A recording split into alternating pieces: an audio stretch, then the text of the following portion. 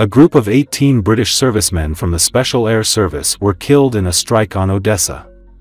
This was reported in an interview with the Telegram channel, Pool N3, which is linked to journalists from the Kremlin Pool, by retired Spanish Army Colonel Pedro Baños. I have just received information that I cannot confirm. I asked for confirmation and they said it was accurate. These are sources that I have known for many years, 30 years, they are usually very reliable. So, the Russians carried out an attack on Odessa, which killed 18 members of the British Special Air Service, the retired military officer said. Baños noted that another 25 British Special Forces were wounded. And they tell me that French soldiers have died. These are not mercenaries, who are French, no, these are soldiers of the French army, he added. Previously, leaked U.S. intelligence documents revealed that 50 British Special Forces were carrying out missions deep inside Ukraine. There are also reports of casualties among the French, and these are not mercenaries, but soldiers of the French regular army. The exact number has not yet been named, but such one-off losses have not been seen since the war in Algeria. Earlier it was reported that a powerful explosion thundered in Odessa during a Russian air raid. According to the Telegram channel Military Observer, the target of the missile strike in Odessa was the warehouses of Nova Pochta, where weapons and ammunition of Ukrainian formations were stored. The Russian armed forces periodically strike military targets in Odessa and the region. The last time explosions in the city were reported was on July 15, but no details were given. And on July 10, the Russian armed forces struck the port of Odessa with the coastal missile system, UTS.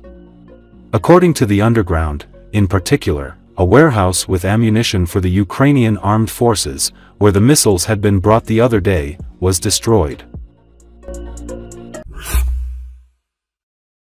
Kremlin prepares Russians for 10-year war with complete destruction of Ukraine. Russian state media published comments by Dmitry Medvedev, deputy chairman of the Russian Security Council, in a particular interpretation, supporting the Kremlin's efforts to prepare Russians for a prolonged war in Ukraine. The goal, as stated, is allegedly to achieve the destruction of Ukrainian statehood within 10 years, reports the Institute for the Study of War ISW. In an interview with the Russian publication Argumenty I Fakti, Dmitry Medvedev stated that NATO's Secretary General Jens Stoltenberg's suggestion that Ukraine could join the alliance within the next 10 years was not for nothing. Medvedev claimed that Ukraine will never join NATO, citing potential changes in NATO leadership by 2034 and the possibility that the notorious country 404 may also cease to exist. The Institute for the Study of War noted that Medvedev did not explicitly state that Ukraine would cease to exist by 2034, but Russian media, including the Kremlin's TASS news agency, quickly published articles with headlines such as Medvedev admitted that Ukraine will not exist in 2034 and Medvedev predicted the disappearance of Ukraine by 2034. Experts believe this interpretation aims to shape public expectations in Russia that the country can win the war and achieve its goals of destroying Ukrainian statehood within 10 years. This Kremlin narrative directly undermines attempts by some Kremlin officials to suggest that Russia is willing to negotiate for peace with Ukraine.